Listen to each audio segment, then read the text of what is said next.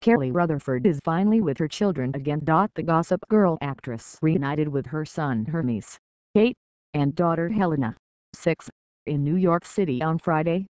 The actress and her boyfriend Tony Brand, assistant manager of Gucci, were spotted with the children outside their apartment. Rutherford wore the knee-length cheetah print dress and appeared to be in good spirits, at one point kissing Brand. Rutherford and her ex-husband, German businessman Daniel Giersch, have been embroiled in a vicious custody battle for 6 years.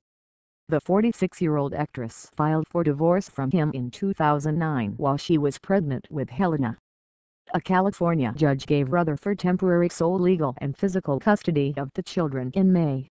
Soon after, a judge in Monaco demanded that the children be returned to Rutherford for the summer. The children reside in the European country with their father. The rulings forced Giersch to bring the children back to the United States from Monaco, where they've been living since 2012 after Giersch's work visa was revoked.